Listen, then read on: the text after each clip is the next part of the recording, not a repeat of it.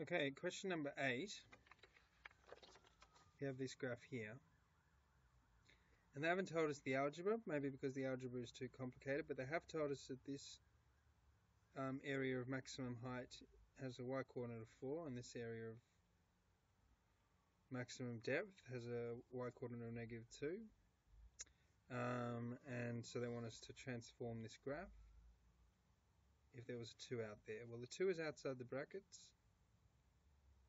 Oh, by the way, the basic change, I'm going to graph this by transformation. What does a 2 do? It's 2 times fx. Timesing indicates a stretch. It's outside the brackets, so it's logical and vertical, so it's a vertical stretch. So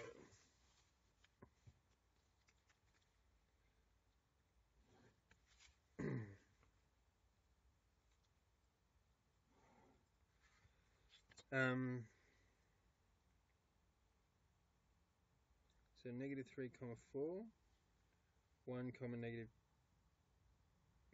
so that's the original graph.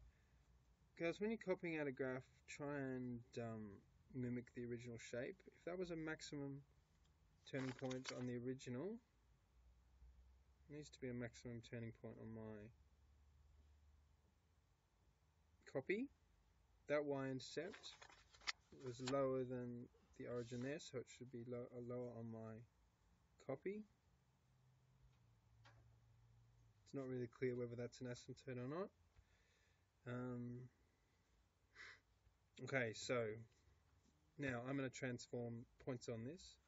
I've only got 2 points. I'm going to add that one just to be safe. Maybe that one. And that one.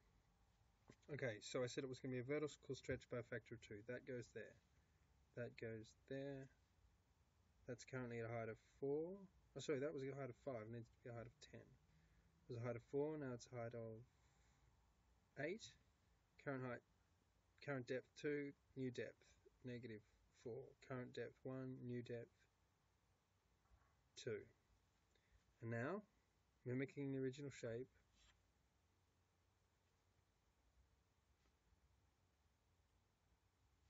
you connect these new crosses.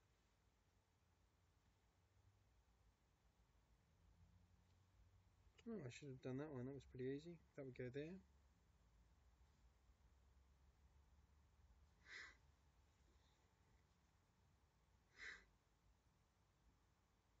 Okay, so that's y equals 2fx. Now, what about y equals -fx? Well, the simple placement of a dash is a reflection or a flip.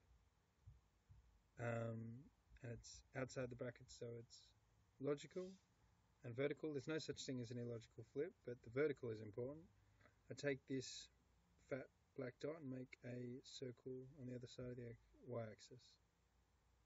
Notice that my pen is moving vertically. That's why I call this a vertical flip. That goes there. That goes... Oh, I made a mistake. That is supposed to have a y-coordinate of 4, but I've drawn it with a y-coordinate of 5. Sorry about that. Ah, it should have been there. Sorry. Sorry. Anyway, I'll continue with my circles. If I reflected the correct one, it'd be down there. Anyway, that's enough. So this is what I'm drawing here. Remember, I have to be careful to make that a local maximum now, since it was a local minimum before. What I'm saying is don't just shoot up there. You need to retain the basic features of the graphs. So that graph there is y equals -fx. Sorry again for the mess. Question number 9.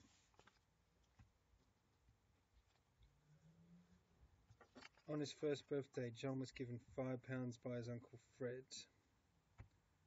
On his each succeeding birthday, Uncle Fred gave him a sum of money that was £3 more than before. Now, with a sequence question, there's no excuse. Even if you're not given the proper details in number form, there's no excuse for not writing out the first couple of terms of the sequence.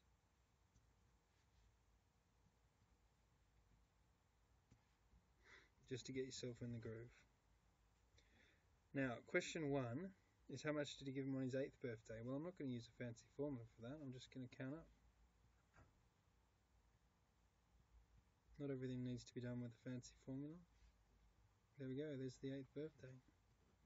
£26. Now, on what birthday did the gift from Uncle Fred result in the total sum given on all birthdays exceeding 90? Well, I think I can do that by brute force as well. I don't need a formula for that. Current sum 13, 26, 40, 57, 77,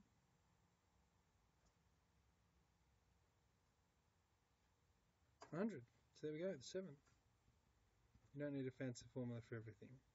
But if you did want to use a fancy formula, you've got one for one of these, because that minus that is the same as that minus that, which means it's an arithmetic sequence, which means the sum is given by this formula here, which for us is n over 2 times 2 times 5 is 10, plus n minus 1 times 3, that difference is 3, which simplifies to this. And we are interested in that figure being 90.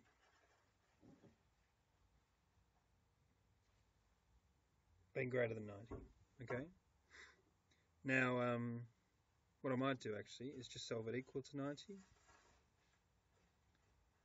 Normally I recommend solving quadratic inequalities with a graph, but because this is about a concrete situation and I have a good sense of what counts as a lot of money for a little kid, I'm fairly confident that I can solve this inequality just with common sense. So what I'm going to do, oh, by the way, it's a quadratic inequality because that'll be n times n, which is n squared. I'm going to find out when it's equal to 90. Now, it won't be equal to 90. I already know it goes straight from 100 to 126. But let's just see. So, this is me multiplying both sides by 2. This is me expanding the bracket.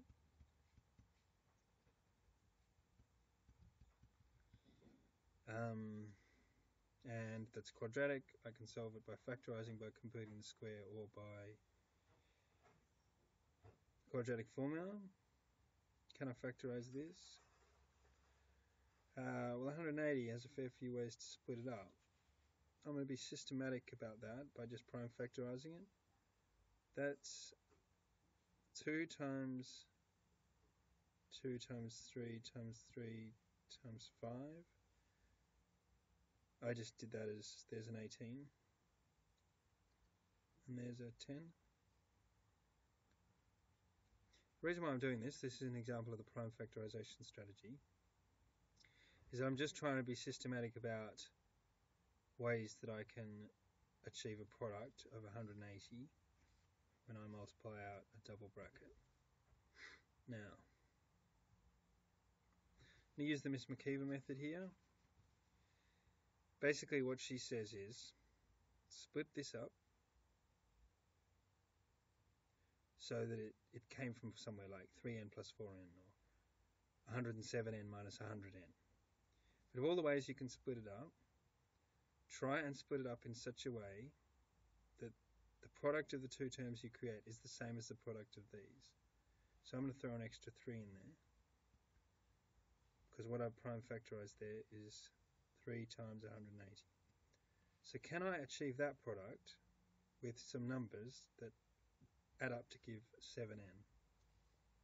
Well, let's pick amongst them. Just copying that out again for neatness. The two products need to be reasonably close together to each other so that when they subtract they give 7.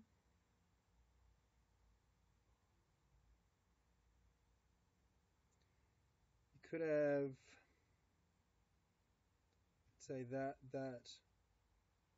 and that. That would be 2 times 3 times 3, that's 18. And that's 2 times 3 times 5, which is 30. They don't differ by 7. So let's try that and that and that. That's 12, and that's 45.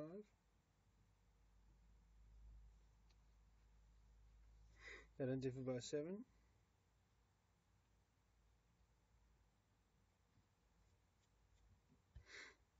How else?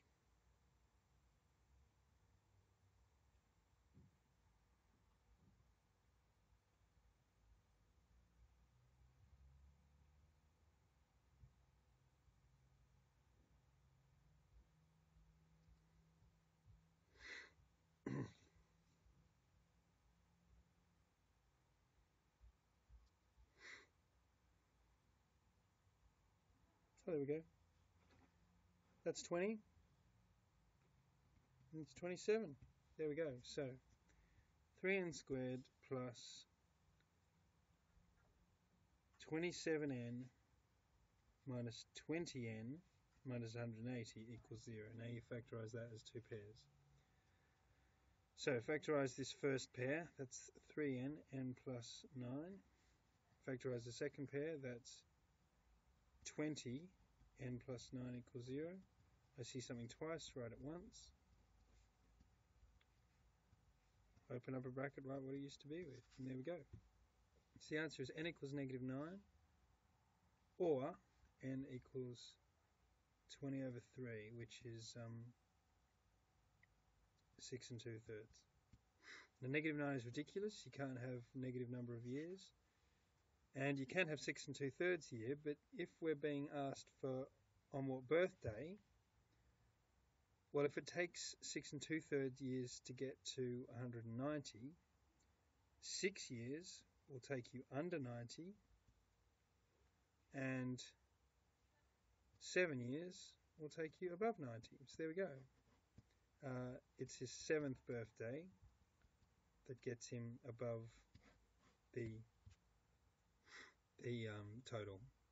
Now, just two takeaways from this. First of all, we had the just do it strategy. Not everything needs to be done with a crafty pattern, but also this prime factorization strategy. Very useful for numbers that are enormous. If you use the quadratic formula on this, you get a very enormous number under the square root. You can also, so you get an enormous number under a square root. Prime factorizing it will make it clearer what the square root is. I'll show you why. If you prime factorize that, you get 2 to the power of